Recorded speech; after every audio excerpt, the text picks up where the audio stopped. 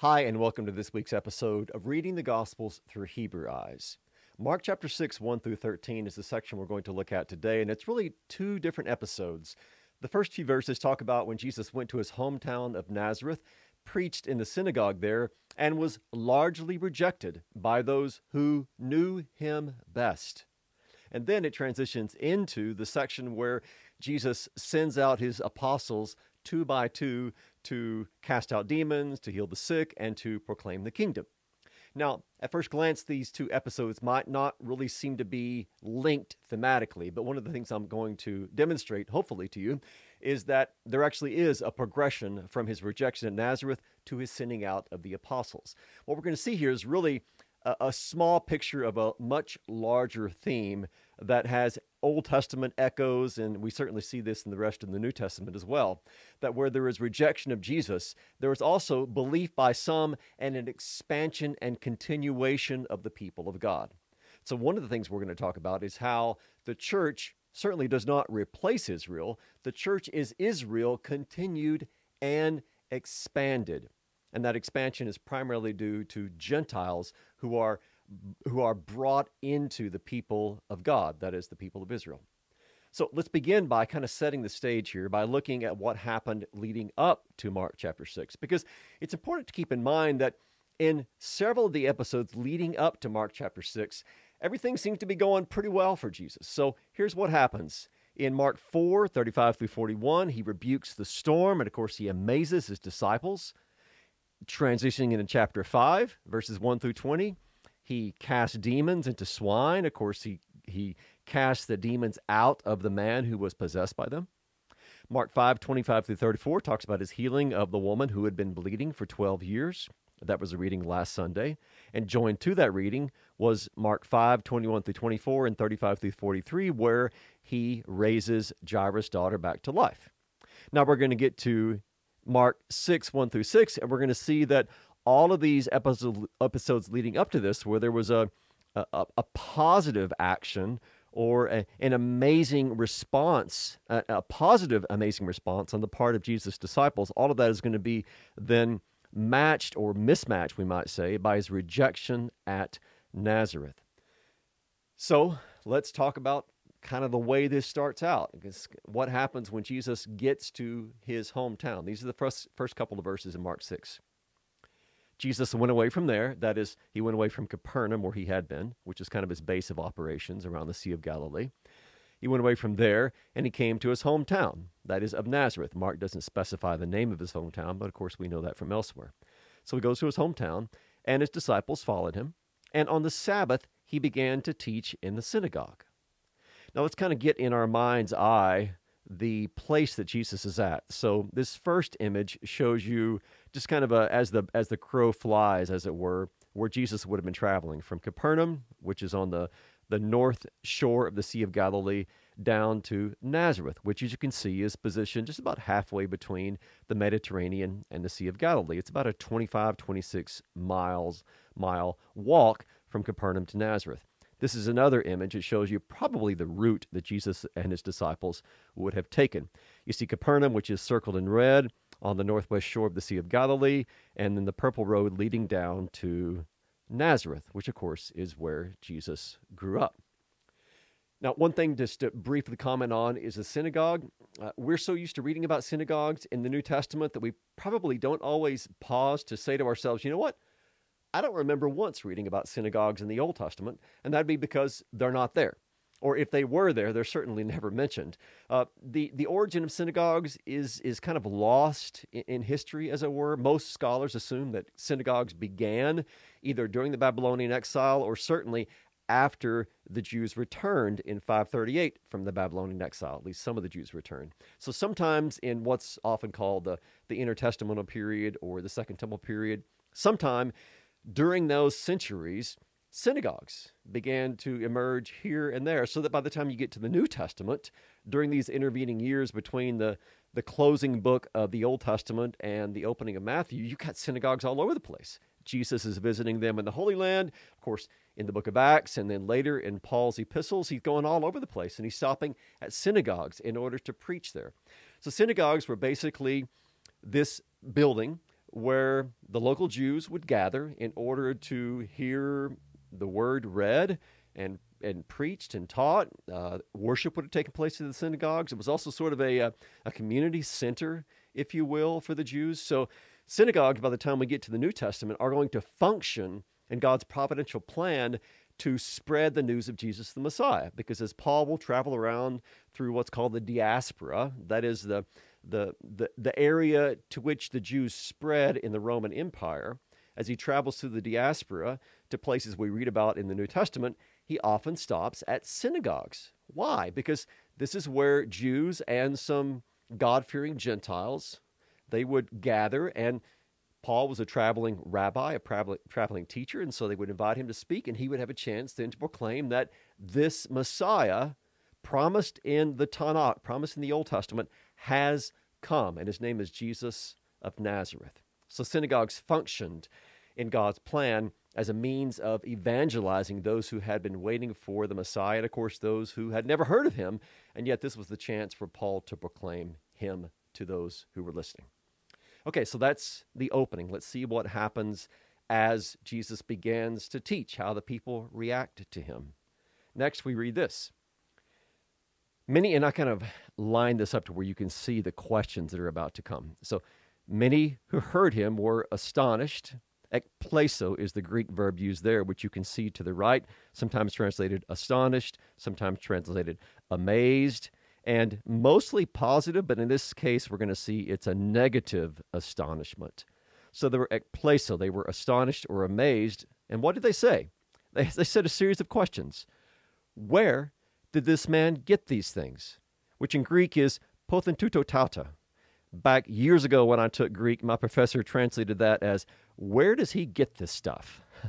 So where's this guy get these things from? And next they ask, what is the wisdom given to him? Next, how were such mighty works done by his hands?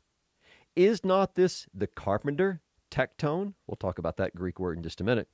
Is not this the carpenter, the son of Mary? By the way, this is the only time in the New Testament where Jesus is referred to as the son of Mary, and those explicit words. Isn't this the son of Mary, and the brother of James and Joseph and Judas and Simon? And are not his sisters here with us? And they took offense. Skandalizo is the Greek verb that's used there. That's where we get our word scandal or scandalize from.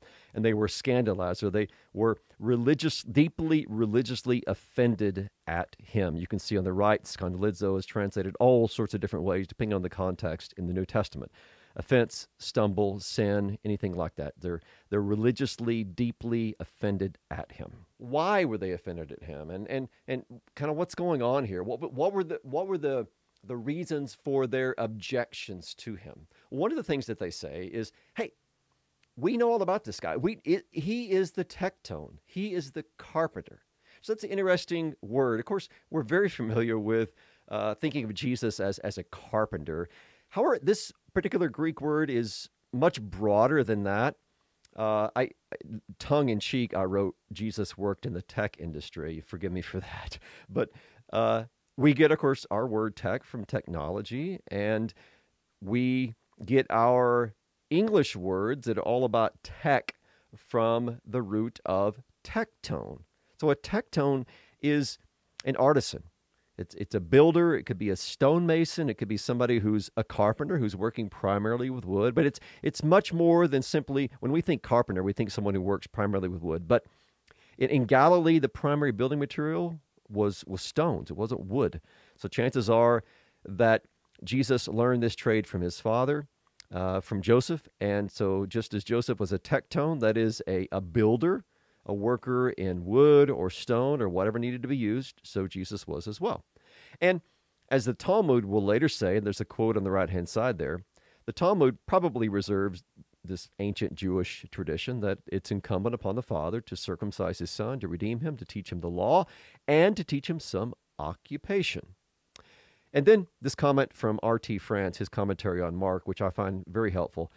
A tekton, so usually translated carpenter, but tekton is used predominantly of workers in wood, though it can be applied to craftsmen of other sorts, such as masons, sculptors, or smiths. In a small village, that is a small village like Nazareth, The tectone would need to be versatile, able to deal both with agricultural and other implements and also with the construction and repair of buildings. As such, he was a significant figure in the village economy, probably also undertaking skilled work in the surrounding area. Now, why else were they objecting to him? So they knew that he was a tectone, a carpenter, but they knew basically all about him. He grew up there. So they knew who he was. They had never seen him do, all the time he was growing up, they'd never seen him engage in any kind of miraculous wonders. And this is an important thing to keep in mind, by the way, because sometimes you will read in some text that are not part of the New Testament, but that supposedly preserve these stories or traditions about Jesus, that he was, performing miracles as a little boy or maybe as a teenager. Well, those are most likely apocryphal. Those are most likely not true, because his townspeople, the people that knew him, were astonished by all these things that Jesus was doing and teaching. Well, if they'd grown up, if they'd seen him grow up working miracles, then none of this would have been surprising to them. So they're shocked, they're amazed, because the Jesus they see now and the Jesus that they've heard about, that doesn't match the Jesus who was the hometown boy growing up. So they know his mother, they know his brothers and his sisters, they know all about him. So where's this guy get his stuff? Where is this wisdom coming from? By the way, Joseph isn't mentioned here. Notice his brothers and sisters and his mother are mentioned. Probably, of course, the death of Joseph is not recorded, but it's almost universally agreed upon that by the time that Jesus began his ministry, Joseph had died. And of course, that's the reason he's never mentioned outside of the birth narratives about Jesus. What happens next? Well, what happens next is that Jesus speaks. He says, "A prophet is not without honor except in his hometown and among his relatives and in his own household." So a kind of the proverbial familiarity breeds contempt kind of situation. This particular kind of saying, by the way, was very common in the ancient world, often applied to philosophers, but here it's, of course, spoken of as prophets. Jesus, and the text goes on after Jesus says that, he could do no mighty work there, except that he laid his hands on a few sick people and healed them. And he marveled, thaumazo. We'll go back to that in just a minute. Jesus marveled, he was amazed, thaumazo, because of their unbelief. And he went about among the villages teaching. Now, this particular verb I find fascinating, thaumazo, which is translated there as marveled, or it also can be translated amazed. Because here's the thing. If you want to amaze Jesus, there's two ways to amaze him according to the New Testament documents. Because there's only 2 times in the whole New Testament where Jesus is the subject of this particular verb. He thaumazos, he's amazed or he marvels. One is here, Mark 6:6. Jesus marveled because of their unbelief. So you don't want to amaze Jesus in that way by unbelief. And of course, keep in mind, these were the people who knew him best. They saw him grow up. They knew his family. They knew his trade. They thought they knew all about him, and yet they did not accept him as the Messiah. They did not believe in him. So that's one way to amaze Jesus. The second is recorded in Luke chapter 7, verse 9. When Jesus heard these things from the centurion, who of course is a Gentile, he's a Roman army officer. When Jesus heard these things from a non-Jew, from this Gentile centurion, he thaumazo. He marveled at him. And turning to the crowd that followed him, he said, now listen to this, "I tell you, not even in Israel have I found such faith." So see how both times that Jesus is marveling or is amazed, it has to do with either the lack of faith or the presence of faith. And when Jesus marvels at the absence of faith, at unbelief, who's doing the unbelieving? The people who knew him, his hometown. These Israelites who knew all about the promises of the Messiah, but they couldn't reconcile these promises with this Jesus that they knew from childhood up. So his own people rejected him, and Jesus marveled at that. Then you get to the Roman centurion, and the Roman centurion once again made Jesus marvel or amazed him because he did believe. So we see here a theme that actually is echoed from the early books of the Scriptures all the way here into the Gospels, where very often it is people that you don't think kind of fits your conception of those who would believe, who do believe. And those who kind of fit your conception of those who do believe, don't believe. And so we see several examples of people outside the boundaries of Israel in the Old Testament itself who are believing in the true God. Just think of Rahab, for instance, in Jericho, or Naaman the Syrian, who travels all the way to be cured of his skin disease. So those are just a couple of examples. We have people outside the bounds of the people of God who are believing, where very often those who are the in group, as it were, those who should be believing, that you think should be believing, are not.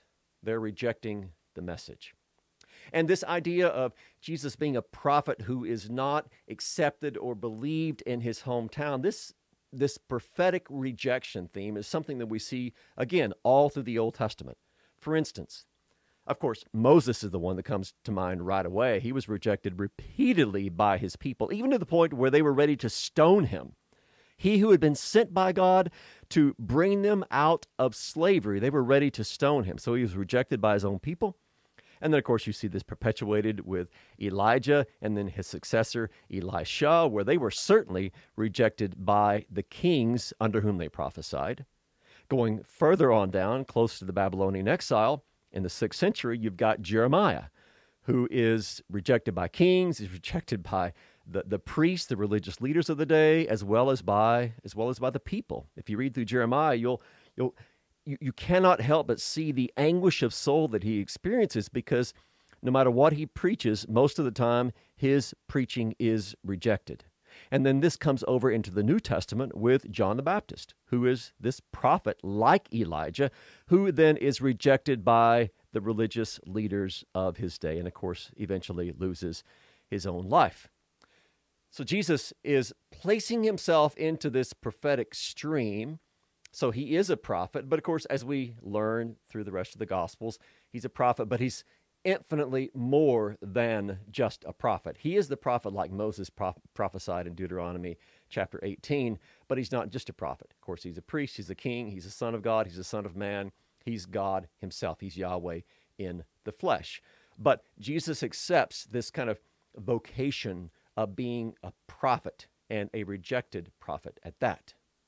Now, this is a great way for us then to transition over into the second part of this particular pericope, and that has to do with how the rejection of Jesus as a prophet, as the one sent by God, is now going to lead into him sending out his 12 apostles 2 by 2 to cast out unclean spirits and to heal the sick and to proclaim the kingdom of God.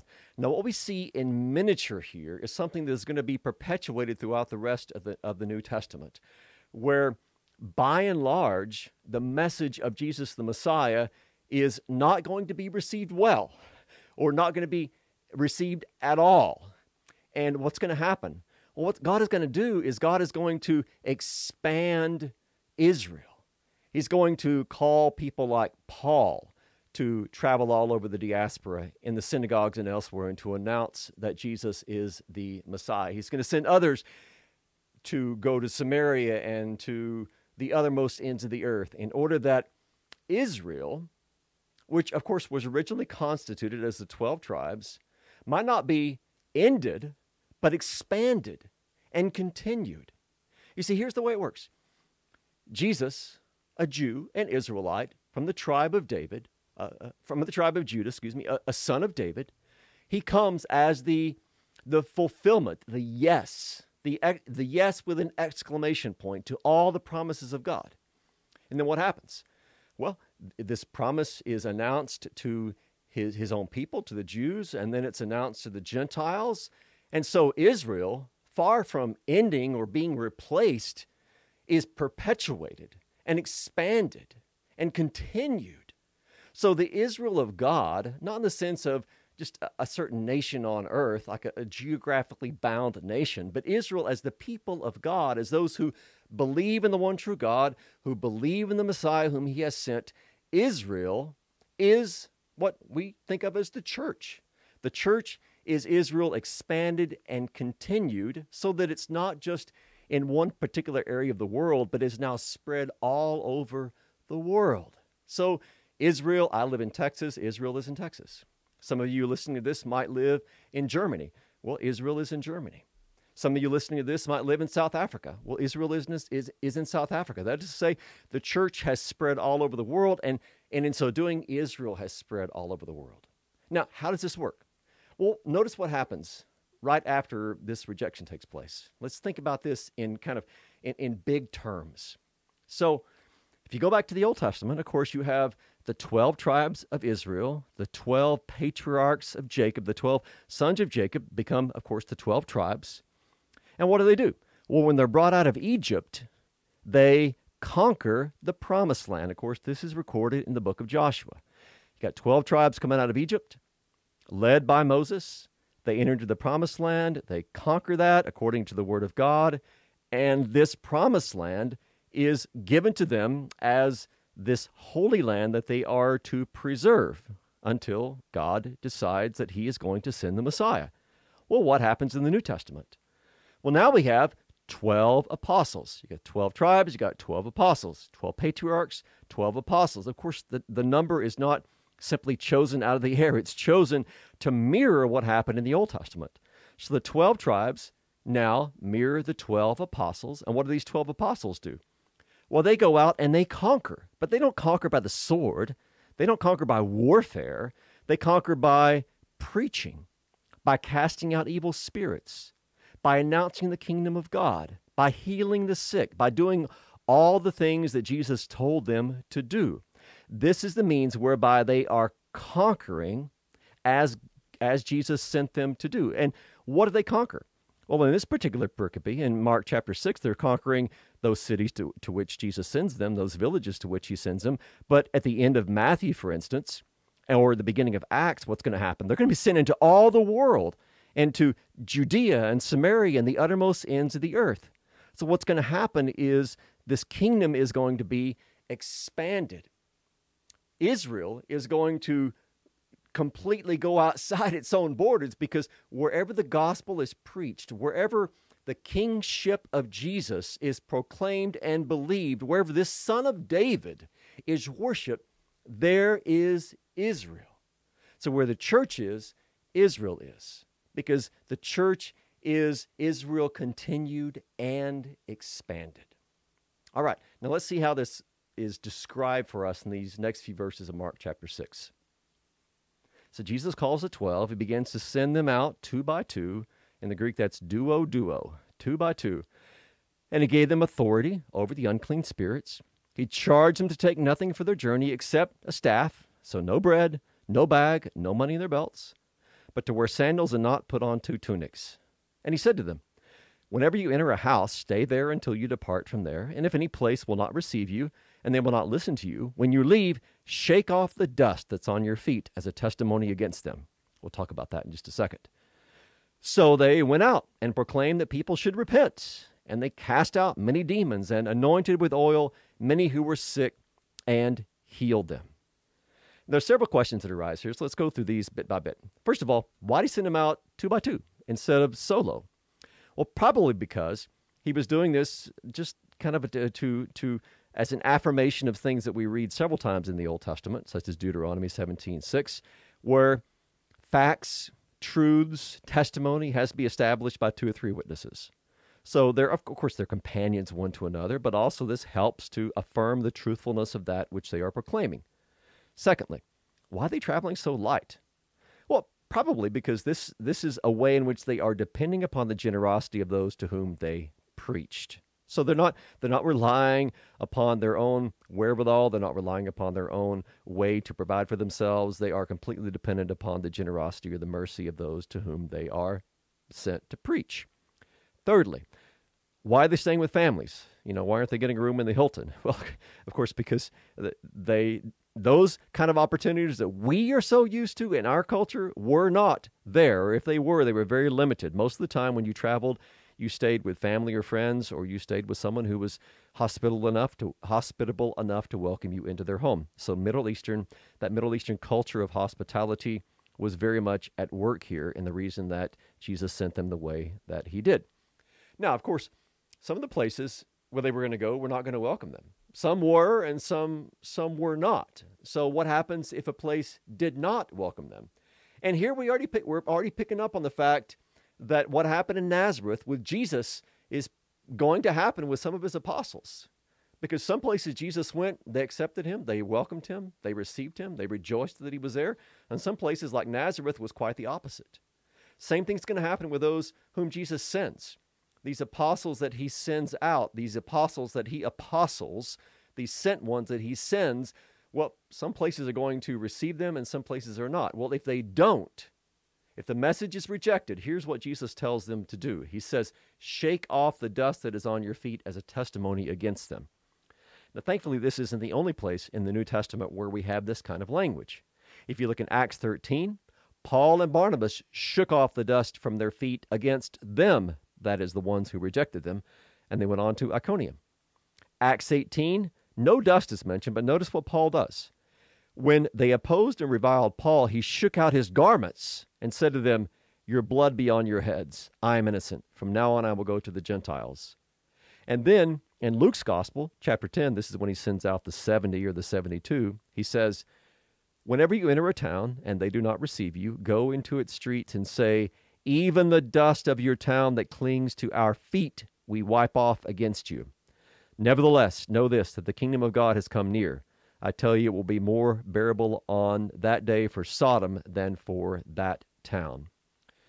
Now, why was the dust shaken off? Well, obviously, it's a parabolic action, very much like the parabolic actions of many of the prophets, such as Ezekiel and Jeremiah in the Old Testament, where they would sometimes act out their oracles, sort of a nonverbal sermon, if you will. So this shaking off of the dust is saying we are rejecting and leaving behind even these tiny particles of dust which we have picked up while staying with you as a testimony against you.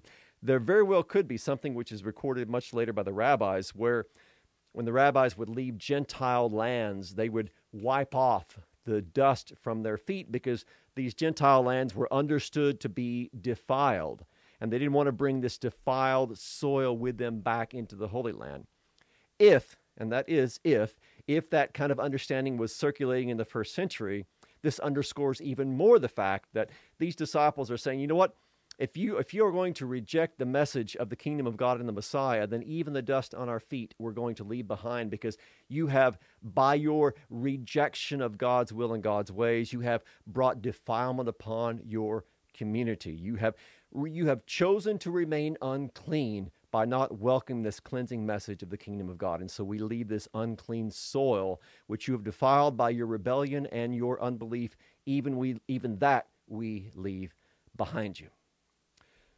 Well, that is a very quick run through of the gospel reading. I think this is a tremendous reading by which to illustrate what we're going to see happening through the rest of the Gospels and into the rest of the New Testament, where this message that Jesus brings of who he is and what he has done is going to be taken by people like Paul and Peter and others, and it's going to be expanded to where we have an Ethiopian eunuch hearing this message, and he's going to take that message back with him.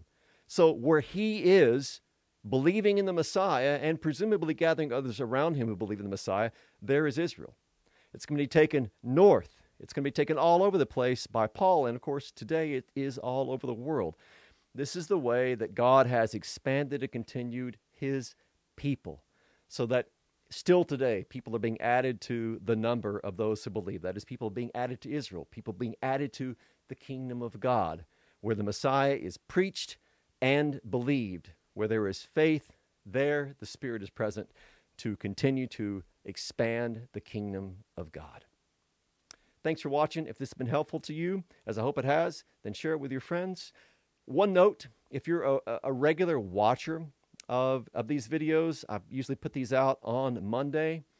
I am going to be unable to produce these for the next 2 weeks. I'm going to be on vacation for 1 week, and then I'm going to be on a speaking event in New Jersey on that second week. So for 2 weeks, there will be no videos, but when I come back, I will restart these again. So thank you for watching, and may God watch over each of you and grant you his grace and mercy in Jesus Christ. We'll see you in 2 or 3 weeks. Thanks.